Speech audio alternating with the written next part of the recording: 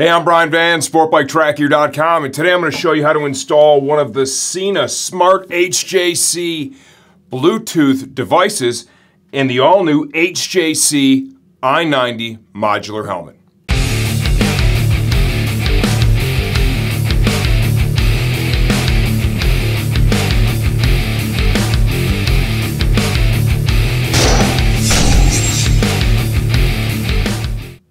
Okay, this is our third install video for the new Sena SMART HJC Bluetooth devices. We've done the i10 full face, the F70 full face, and now I decided to do the i90 Modular. This is a price point helmet, right? It's a $188 to $215 priced modular, super comfortable fit.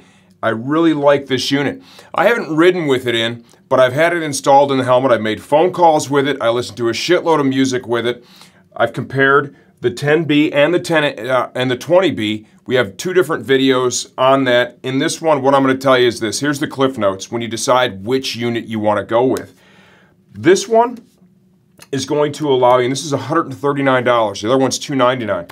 This one sounds really good. It's going to allow you to listen to music. It's going to allow you to receive phone calls, to place phone calls if necessary. You're able to pair this with other universal Bluetooth devices, right?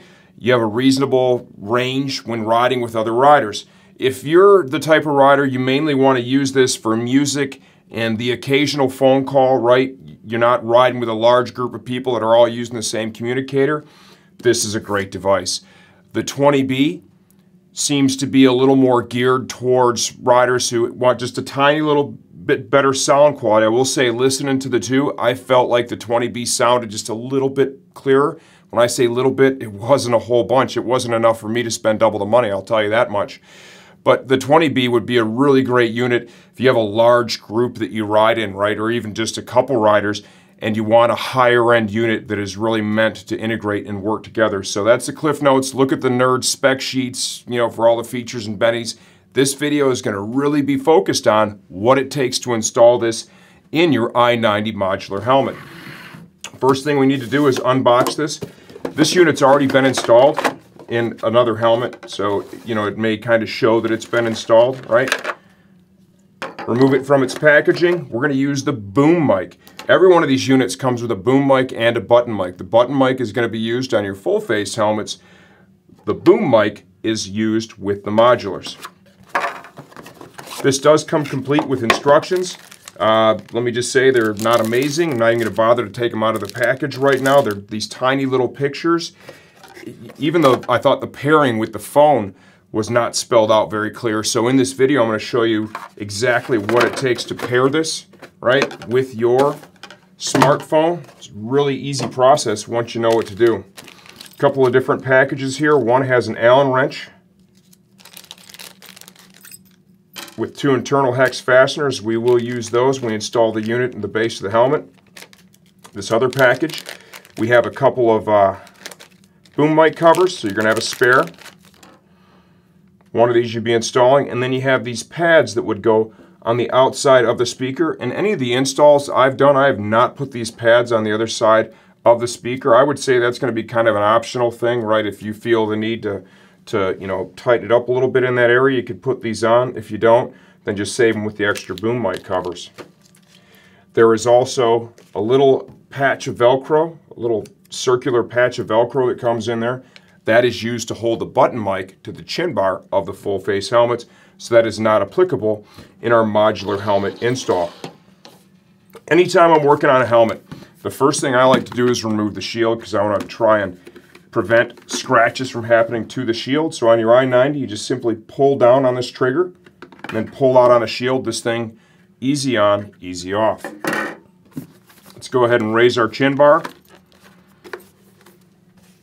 Need to remove both of the cheek pads in order to facilitate this install. I want you to slide your fingers in between the backing of the cheek pad and the internal EPS of the helmet. 3 snaps.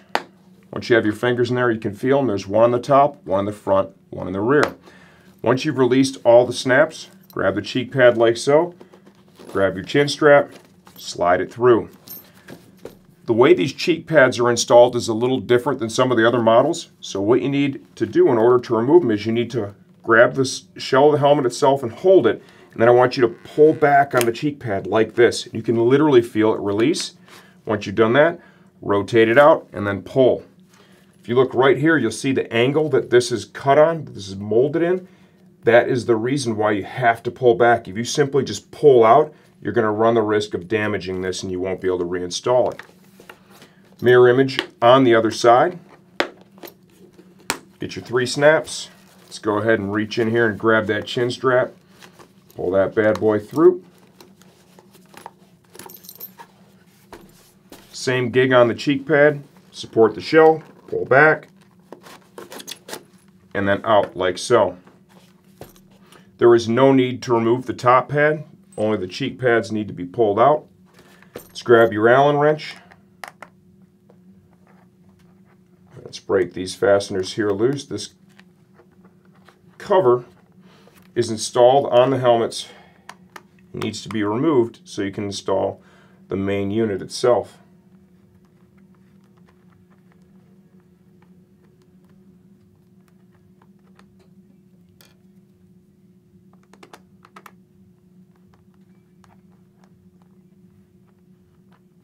Once you've removed the cover and the screws that come from the factory, I would suggest just kind of keeping these, right? You never know when you may need to put those back in.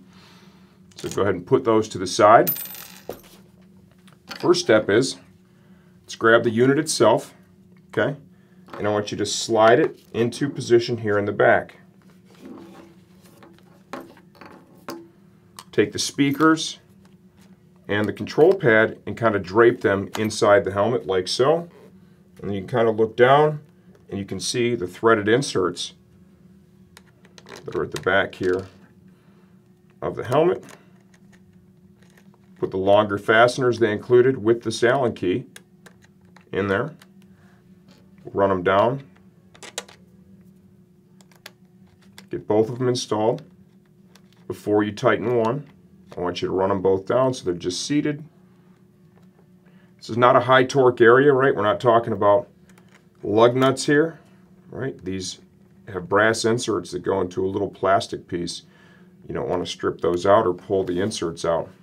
Once you have them seated, put your Allen key back in, and I'm talking probably like a quarter turn, and you're good to go. Now the unit itself is installed.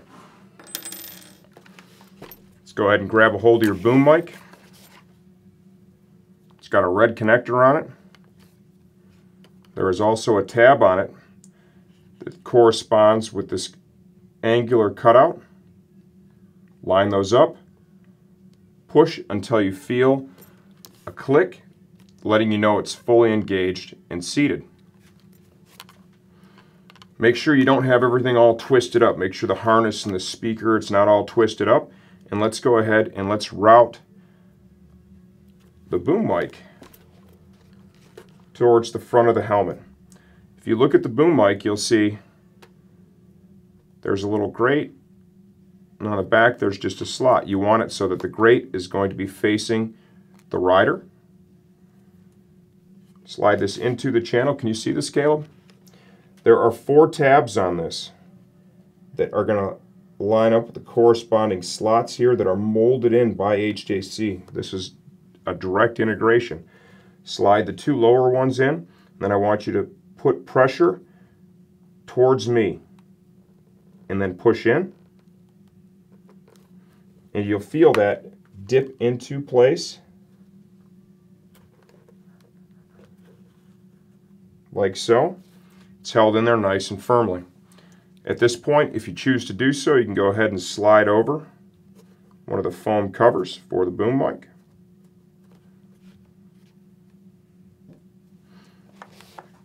From here, we need to secure the wiring for the boom mic.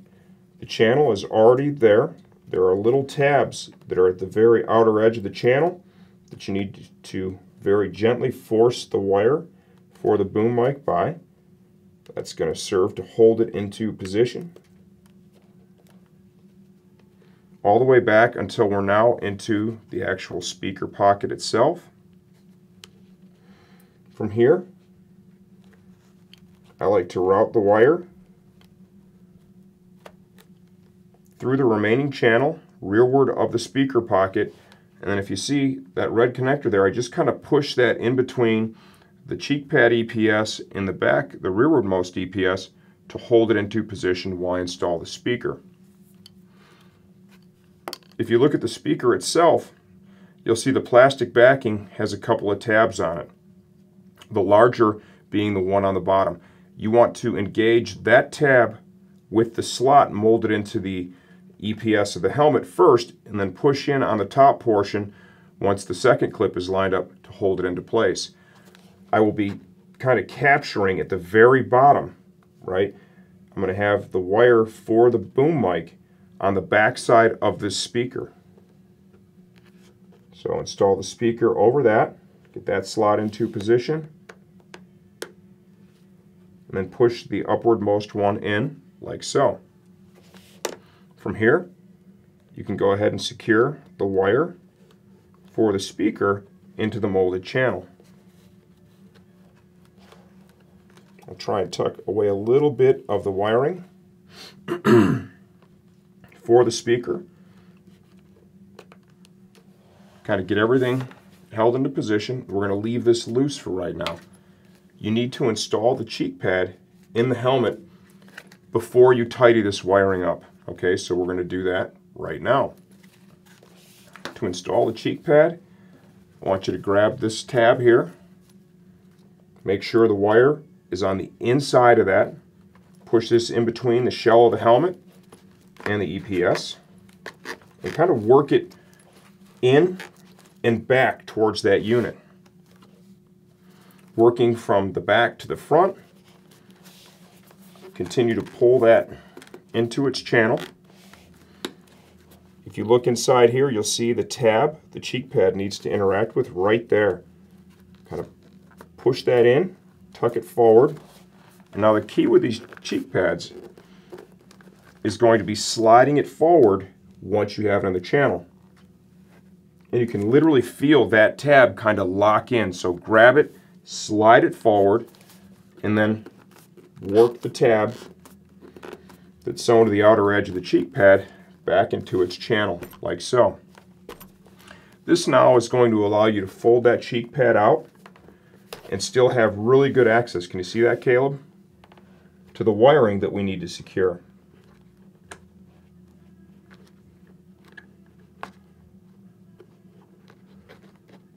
Go ahead and get that speaker wire into that channel. I apologize if this isn't, the most wide open view, but it's kind of difficult to show you what I'm doing and do it all at the same time. Got to get that connector for the boom mic tucked in between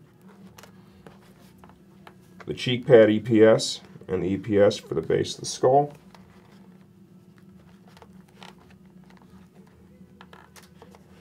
Gonna have a little excess wiring here. Very gently, kind of fold that over just a little bit. Slide it into the channel. Secure the wire that goes from the unit up to the union in the EPS there as best you can.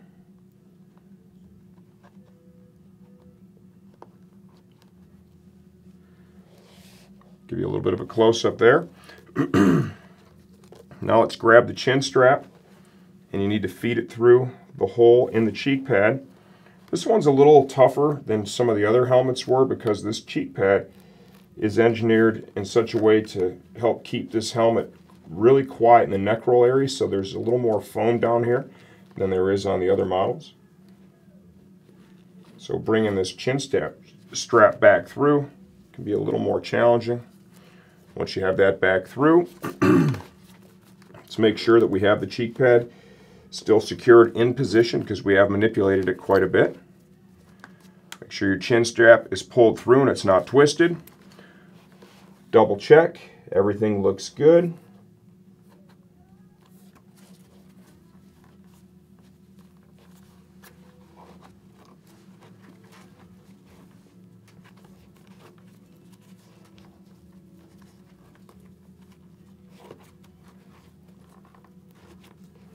As it turns out, I had the chin strap twisted here, so let's fix that.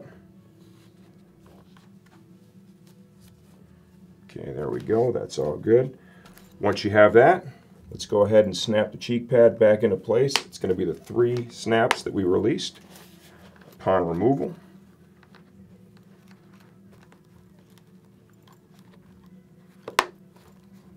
Like so. Okay, we're done with the first side.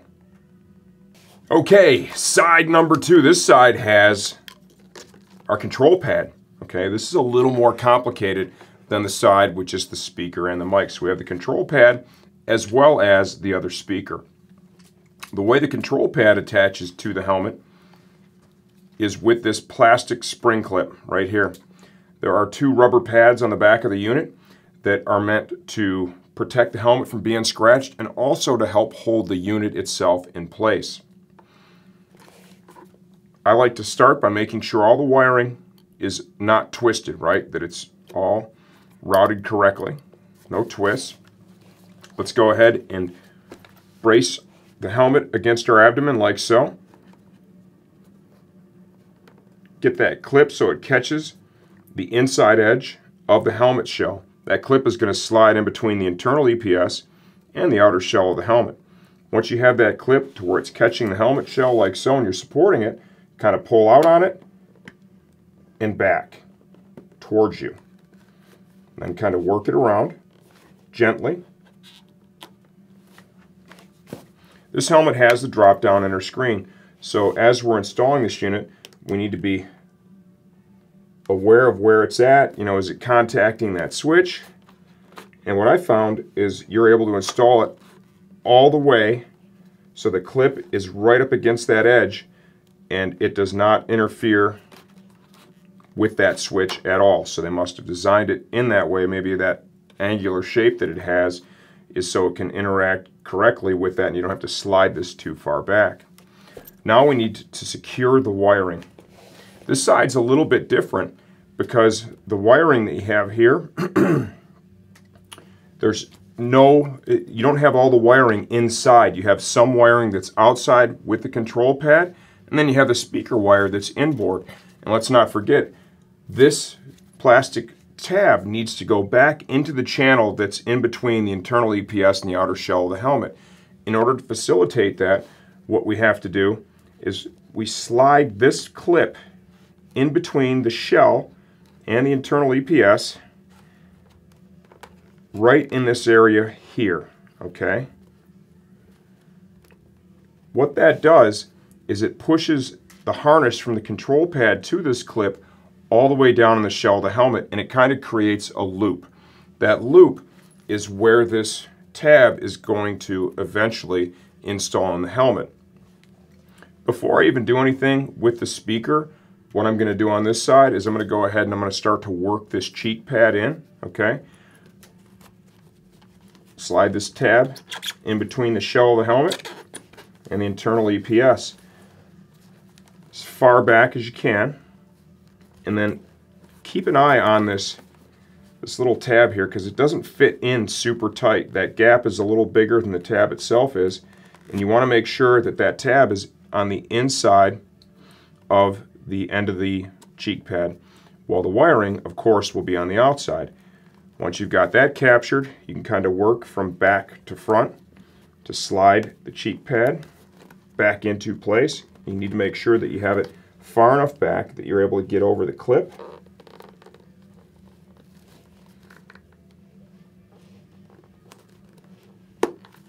Kind of felt that jump over. And as I showed you on the other side, you still need to grab it, kind of slide forward. You can really feel once it goes into position, it kind of locks itself in. Then we can come back here and just continue to work that into its channel like so. All right, making some progress. This is definitely going to get a little more restrictive now, having the cheek pads in there. Be a little more difficult to show you exactly what's happening here. We now need to secure the speaker and, of course, the remaining slack there in that wire. Let's go ahead and get the speaker into position, same way I showed you on the other side. The longer the 2 tabs at the bottom of the helmet, the shorter one at the top. push it into the molded pocket, you're going to hear an audible click. And go ahead and secure that wiring into the molded channel. And then push the wire for the speaker in the gap between the cheek pad EPS and the EPS that goes back towards the rear of the helmet. Now we have to deal with the rest of the wiring right here. What I'm going to do is I'm going to slide that into that same gap as much as I can, and you're going to kind of create a little bit of a loop. I'm not really folding it super hard, but creating a bit of a loop. And then I'm going to pull that loop down towards the gap between the cheek pad and the EPS here of the cheek pad itself. Once I have that, I keep an eye on that harness here for the, may need something to kind of push that down in.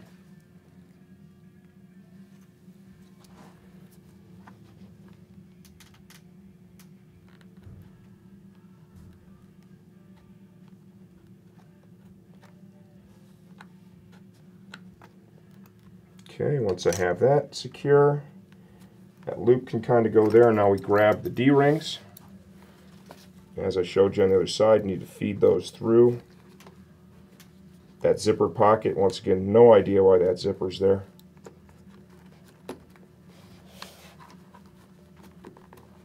Go ahead and push the D-rings through. Stick your index finger in there and kind of feel around for them as you're putting a little pressure. Make sure the cheek pad is still all tucked away in there nicely. One last look at your wiring, make sure it's in the right spot. I like how everything looks. Now we'll re-engage the 3 snaps.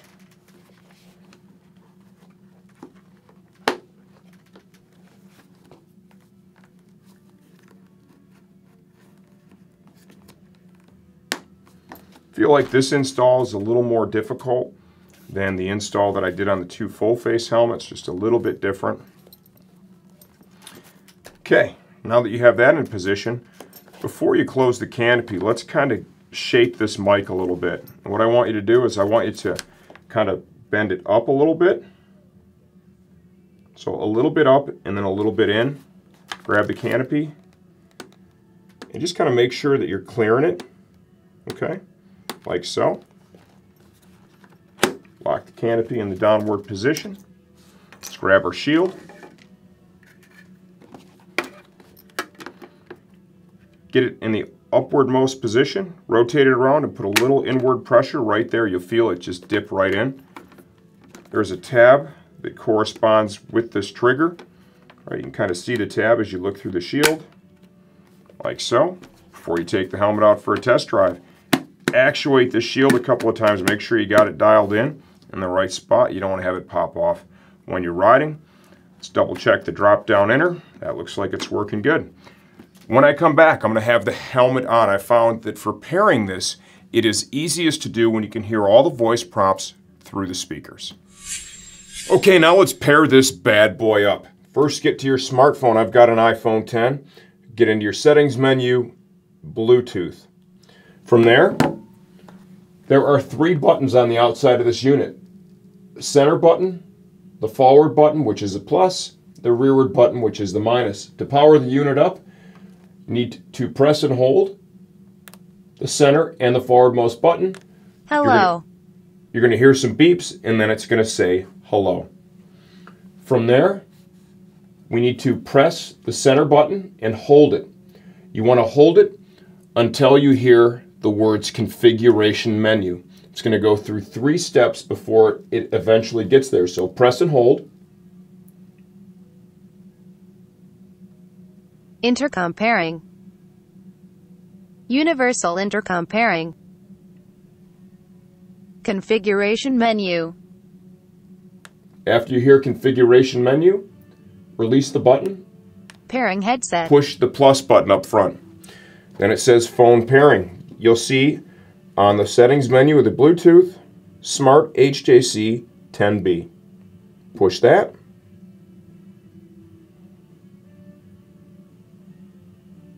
Your headset has paired. And you are Bluetoothed up just like that. Okay, there you have it. There's the install, and let's just kind of review it. Here's the base unit. The charging port is right here. It's towards the inside of the helmet. There's a little seal right there. USB. It includes a cable.